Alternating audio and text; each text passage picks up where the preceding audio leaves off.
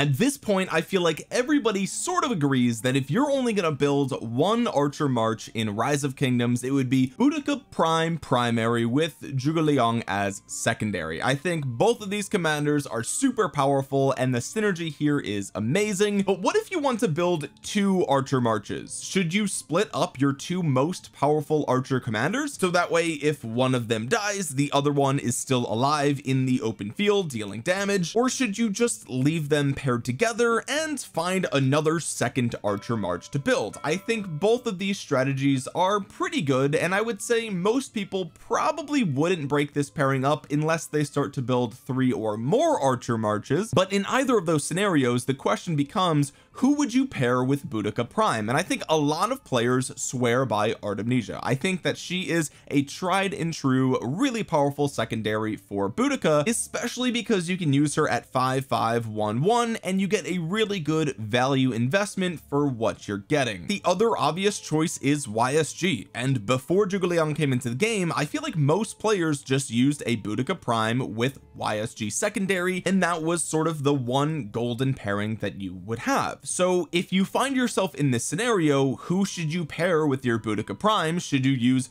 YSG or should you use an Artemisia? Well, that's what we're going to answer today. But first, what's going on, guys? Cheers. We got the 64 ounces of surely it's water. By the way, my giveaway for August is almost over. This is probably the last video that I will post before it actually ends. So if you've been procrastinating or you didn't even know that I was doing a giveaway, I'm giving away $100 to one lucky subscriber, and all you have to do is click the link down below and follow me on social media. That is literally it. I'm not collecting your data, I'm not doing anything crazy or creepy or weird. Just follow me on social media and you'll be entered to win. Now before we jump into all the math, I just sort of want to break down the difference between YSG and Artemisia as a secondary commander. What are they actually bringing to the table and why are we even discussing this? Well, everybody knows that when YSG is expertise, he has a 5 target circular AoE on his active skill, which is insane. He gets 50% skill damage on his 4th skill, 10% chance for 100 archer attack, and a 100 rage restoration when that occurs, which means he has a nice little rage engine. And of course he does have his museum relic, which means if you double relic him he will have 20% archer defense and another 5% skill damage, which brings him up to 55%. And it's also worth noting that he has no march speed on his kit whatsoever, so he is relatively slow, pretty much a glass cannon if you ask me. Now Artemisia also has AoE, but it's only 3 target. It's 1800, which it is 100 base points higher than YSG, but it is a forward facing fan shaped area, so the total damage output will typically be a little bit on the lower side. Her 2nd skill gives her 20% defense and 20% health. Her 3rd skill gives her a 50% chance to get 50% bonus damage. She silences herself, but with Boudica Prime there's a chance that you just remove that with the expertise here. And then finally her expertise gives her a 10% chance to deal 400 damage per second for 3 seconds, but the enemy deals 15% extra skill damage. So there's a lot of give and take here with Artemisia that it makes it sort of hard to quantify, which is why I want to go over some of the math here in this video. But it's also worth noting that she doesn't have any march speed either, so she's relatively slow out on the battlefield as well. Now my Artemisia is I think 5-1-1-1 in Rise of Kingdoms, so today we're going to be using the rock battle simulator and we're going to do 15 battles with Boudica Artemisia, and then we're going to do 15 battles with Boudica YSG. Now I made an entire video talking about the accuracy of the simulator. I went through all the formulas for literally everything, so if you missed that I'll try to link it in the description below, but the conclusion was that it's about 90 to 95% accurate with how you would expect these troops to actually do in Rise of Kingdoms. Now let's first go over the parameters for the testing, because literally the only thing that I changed between the 2 sets of tests was the secondary commander. So here we have obviously Boudica with Artemisia, their archers, Ottoman civilization, 230,000 troop capacity. You could see that is on both sides, and we're going up against a Guan Scipio, which I think is a very fair and very common open field march out in Rise of Kingdoms, and they are rocking the France civilization. They have all their buildings and everything leveled up. They have about 17% attack. I assumed that you would have some amount of attack from your KVK tech because that's probably where you're going to be fighting. Both sides have a 10% defense item. Both have 6 iconic points for health, and that just is to keep things fair on both sides, assuming that both players here would have an iconic crystal in both their Horn of Fury and their Ring of Doom. Both sides are VIP 17 to 18, and both sides have 40% all damage, because that is what you have by just being in the Lost Kingdom. Also, both sides have a 5% skill damage city skin, because I think again that is pretty straightforward here. And you can see the talent builds on both sides. Again, both the talent builds do not change at all throughout this video, despite the change in the secondary. And finally, you see a sort of hybrid build of equipment for both of these sets, and the reason for that is because, again, I don't think most of you are running around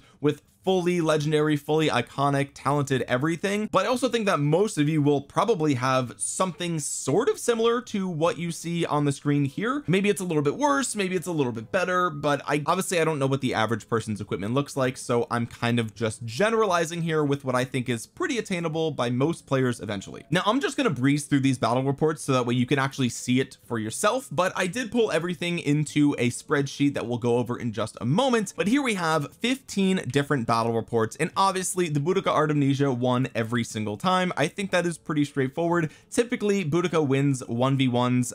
It's just her single target damage is so good, the debuff is so good, and I mean, we're countering infantry, like what do you expect? And again, here we have the same 15 tests, except we swapped out the Artemisia for the YSG, and literally everything else is identical. It's the same equipment, same iconics, same literally everything, same talent tree. I can even prove that by moving my head over here, so everything is the same. Okay, here's all that data pulled into a spreadsheet, and you can see that we have the Boudica YSG severely wounded units on one side, the Boudica YSG units remaining on the other side, and then we have the same thing for the Guan Scipio Sev wounds and the Guan Scipio units remaining. So the average amount of severely wounded units that Boudica YSG got was 14,098. The average amount of units remaining was 121,648. The amount of Sev wounds for Guan Scipio on average was 34,447, and the units remaining was 0 because they lost literally every single time, which is what we might expect. Here I just did a little bit of calculations, and you can see that Boudica YSG has 144% fewer Sev wounds compared to Guan Scipio. As you can see,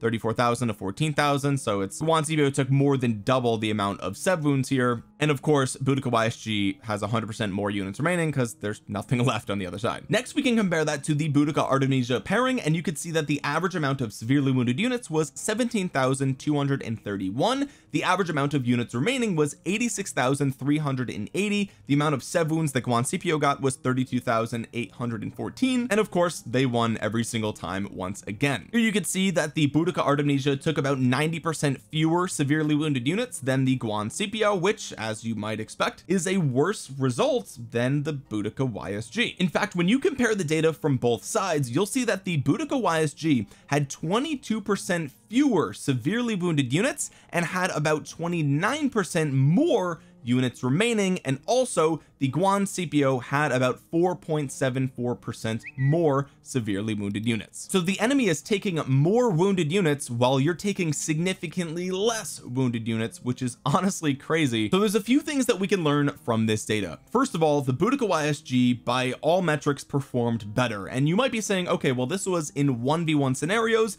That's not really a good representation of how things work out in the open field, and that is true, except for the fact that you have to consider that YSG did better in the 1v1 scenario, and he also has a better AoE. So out in the real world, he is going to be dealing just more AoE damage than Artemisia in general. The only downside is that YSG doesn't have as many tanky stats as Artemisia. So in the event that you get swarmed or surrounded, the Artemisia will probably perform slightly better, but I really want to highlight the damage output from YSG was significantly better than that of Artemisia, that even though he wasn't as tanky, he was still outperforming Artemisia in a 1v1 in every way. Now you might be saying, okay, Omniarch, that's fine, but at the beginning of the video you said that Artemisia can be used at 5511, and therefore you get a majority of her value for significantly less sculptures than you would for YSG. And that's true, except for the fact that you have to consider that in order for this fourth skill to not absolutely destroy your chances of performing well, you have to have an expertise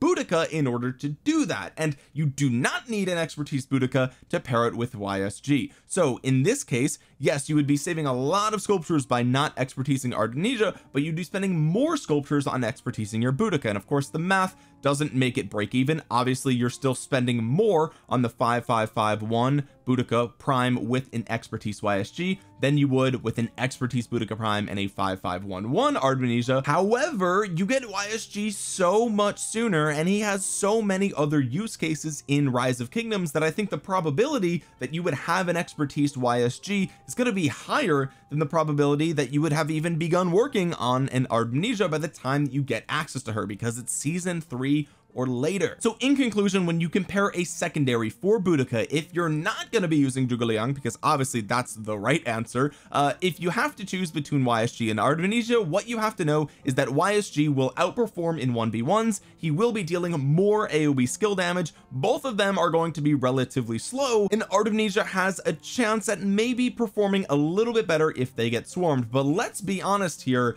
if you're getting swarmed as an Archer March, you're gonna be melted kind of either way, so I probably wouldn't be making an investment based on that occurrence. Now, I want to go on record by saying that Boudica Artemisia is not a bad pairing, and again, if you're building 3 or more marches, that's probably the best pairing that you can do, because you can use your other assets in other places. But if you're only building 2 pairs and you're wondering should you use Boudica with Artemisia, I would say if you got YSG, you probably can just slap him there and you're probably going to be better off. And honestly, when we look 6 to 12 months from now, when we have a new set of archer commanders in the game, I suspect that Artemisia will definitely fall off the list of commanders that players are using in their lineup. Even if you're an archer main, you probably would still rather run a YSG than Artemisia once you have another new commander to slot into your arsenal. I feel like she's probably going to be the first one to fall off. That's just my opinion. I could be wrong. Let me know in the comments section below.